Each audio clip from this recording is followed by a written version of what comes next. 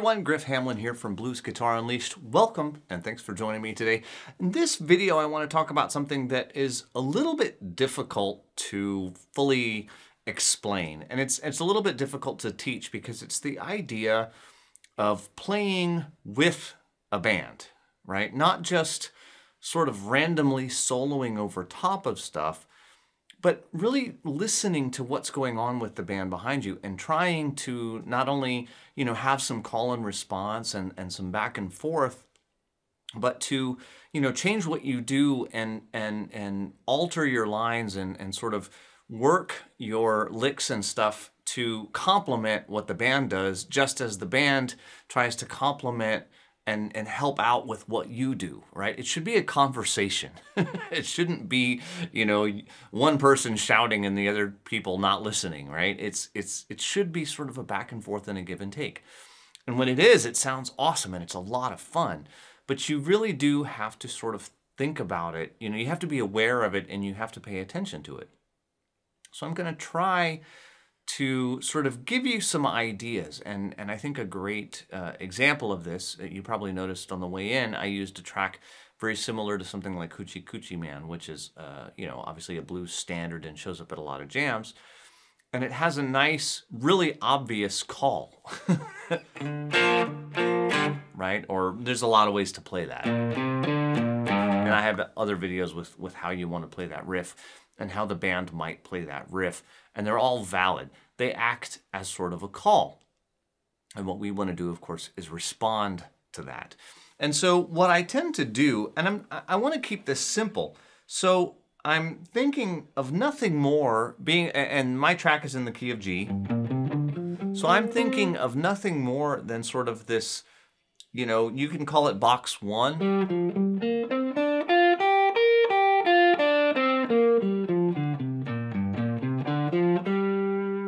I think about that and I play sort of not in the basement, because as you may have heard me say before, the thing about playing down in the basement is that it's easy to get lost. It's easy for your notes to kind of get overpowered by the band because you're really down in the low region. So you may have heard me say that before, stay out of the basement. Once in a while it's fine, but usually you'll find I don't go down below the 5th string much. So I'm going to play sort of in that, 3rd and 4th strings. So you'll notice that as the band plays, I'm going to kind of, as it goes by, I'm basically going to sort of call out, what I'm thinking and what I'm imagining. And what I want you to watch for is a few different things. And then ideally sort of try this for yourself. And it doesn't have to be this exact jam track. Probably just about any jam track would do. Any sort of a slow blues type of thing is going to have a build from the 1 to the 4 chord, okay? And it's going to have another, something build of some sort going to the 5 chord. So those chord changes are where things are going to happen. So you'll notice that I'll play down low. And then even, later on, and I'll play there a couple of times, but then I don't want to play there all day, so I might, you'll see I kind of get up to the 2nd string notes, and then I might even play some 1st string notes. But you'll notice that when it comes time to go to the 4 chord, I really want to make a statement. And the band at that point is going to come in and they're going to build, the drums are going to hit and everything's going to build, right? So I want something that has that drama and that has that huge, building potential. And one of the best things for that is something like a double stop, right? So I'm sort of grabbing that double stop where the 1st and 2nd boxes meet. In this case, it's the 7th fret on the 3rd string, 6th fret on the 2nd string.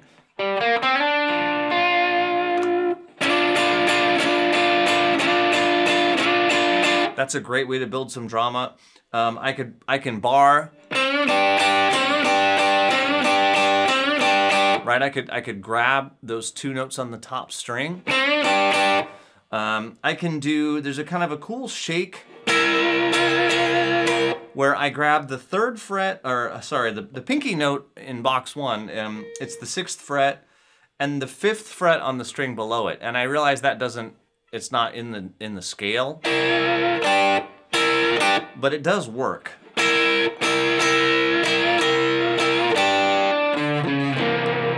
And it'll kind of lead you in. And there's a lot of different ways that you can sort of lead into that 4 chord. And I happen to think that, you know, double stops are just a really, really great way to build that intensity and give you something that really sings and just brings it.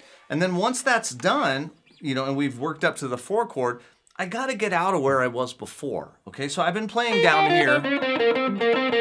So I gotta bring it up.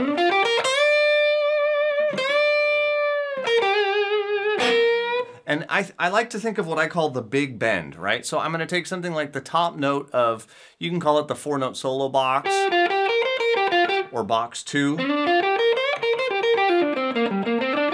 or the house pattern, whatever, it's the same group of notes.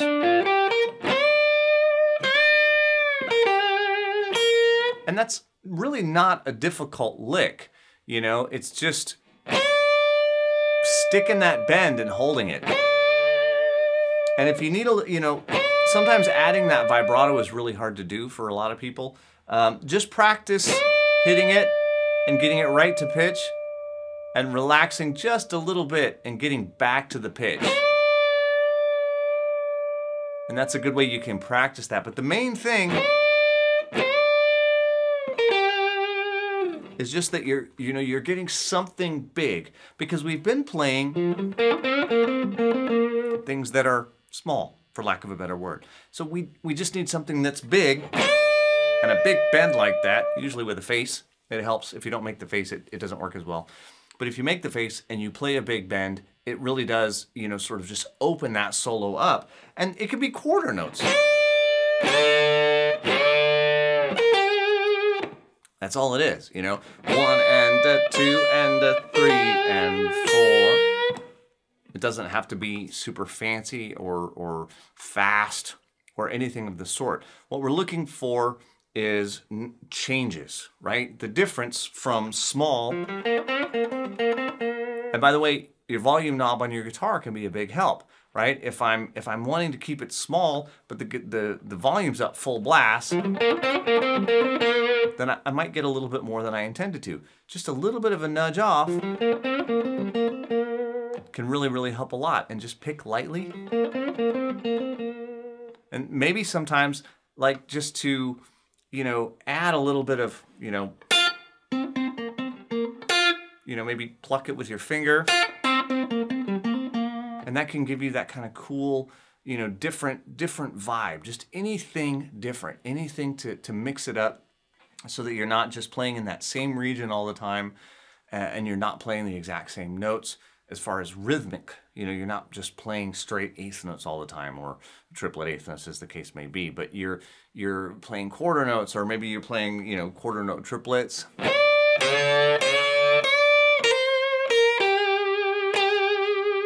Right? Even just grab a note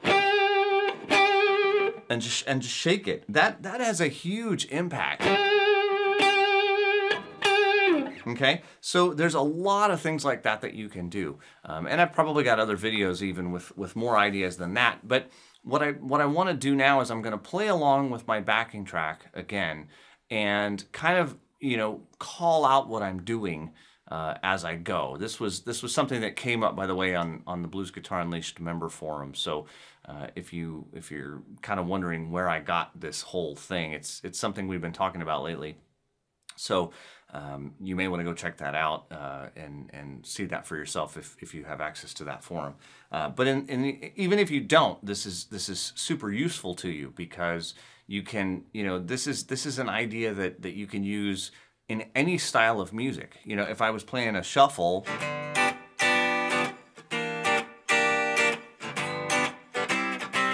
right, I can still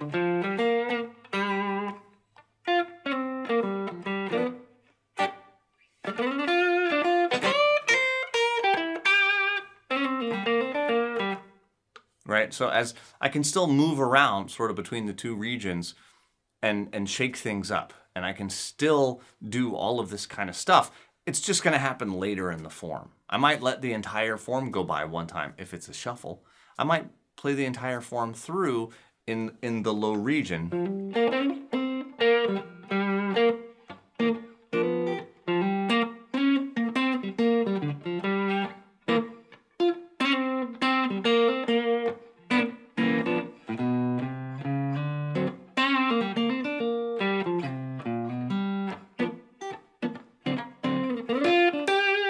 So here's the second time.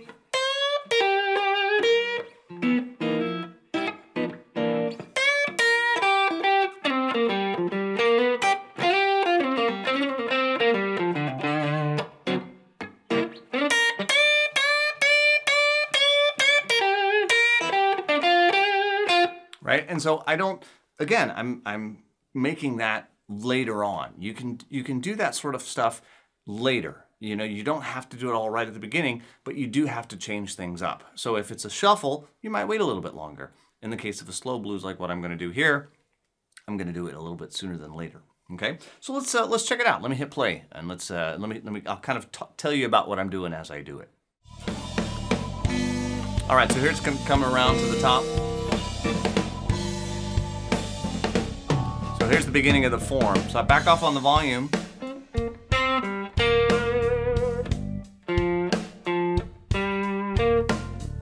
So notice that I let the call happen before I talk back.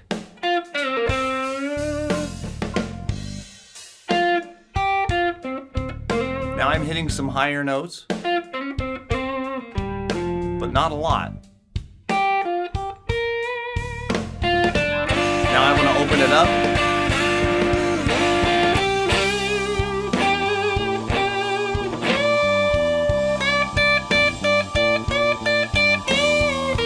So there was that big bend.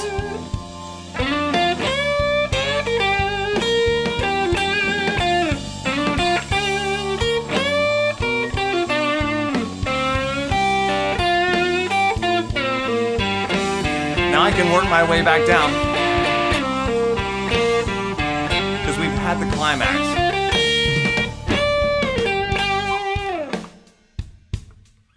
And now I can take a little break. And if I'm going to go around again, I can keep it pretty mellow.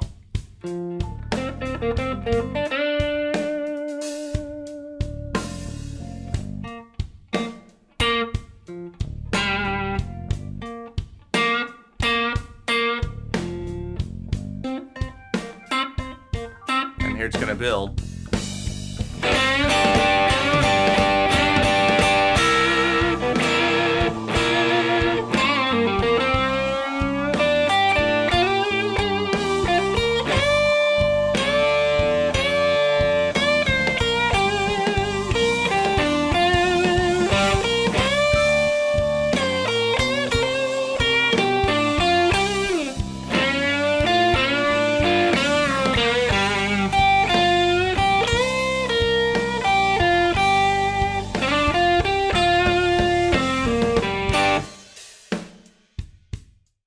So there you can see, you know, I'm just sort of mixing and matching. I'm not playing anything that's really hard.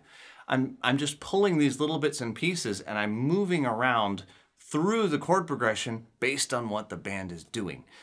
And what's going to happen is, now of course I'm playing to a jam track, so obviously the band's not listening to me. But I guarantee you that if you start something like that, as it's about to come to the 4 chord, that tells the band in no uncertain terms, pick it up, right? Pick it up and let's get going, because I'm gonna play something cool now, and I need a little bit more energy behind that, okay? So it really makes that conversation happen, okay? So I hope that kind of makes some sense. I hope you got something out of this video. If you did, please share it with some friends or anybody you know that might dig it. This is just something to keep in mind. If you are just starting to improvise and to solo, you want to think about what I call that story form. You know, we're moving from low to high, and then at the end we tend to move back. Just the way, you know, classic novels throughout time, you know, they build and build and build and build, and then they have the resolution or the climax and then a resolution, right? So we all learned about that in English class at some point many years ago, right? But it happens in blues solos too, a lot. And if you keep it in mind, it works really, really well. So again, I hope you dug this video. Share it with some friends, and I hope to see you again real soon. Take care.